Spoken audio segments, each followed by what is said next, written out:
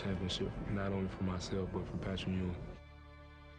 Many great centers have come out of Georgetown and made names for themselves in the NBA. Patrick Ewing, Dikembe Mutombo, Lonzo Mourning, Othello Harrington, Jahidi White, Ruben Boumtje, and most recently, Indiana's Roy Hibbert.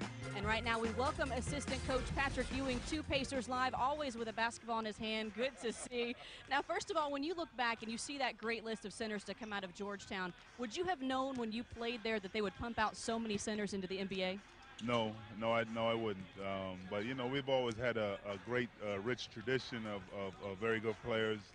So, you know, I know we had some fine talents, but in terms of the center position, no. When we've seen the work that you've done with Dwight Howard, we've definitely seen that he's put together his game and reached different potential that we thought he might as a big man. But when you look at Roy Hibbert for the Indiana Pacers, also a Georgetown alum, what advice would you give to him? Well, the same thing that I've always given him. Every time I see him, I always, you know, give him, have something to say to him. I think he's doing a fantastic job. He, you know, from when I saw him in high school to where he is now, it's like night and day. He's worked harder, especially on his body. He's worked hard on his game. So the work ethic is there. You just have to continue to believe in himself and just continue to work, and anything is possible for him. Well, I know these young fellas keep you running. Thanks for joining us on Pacers Live. My pleasure. All right, we're going to take a short break. When we come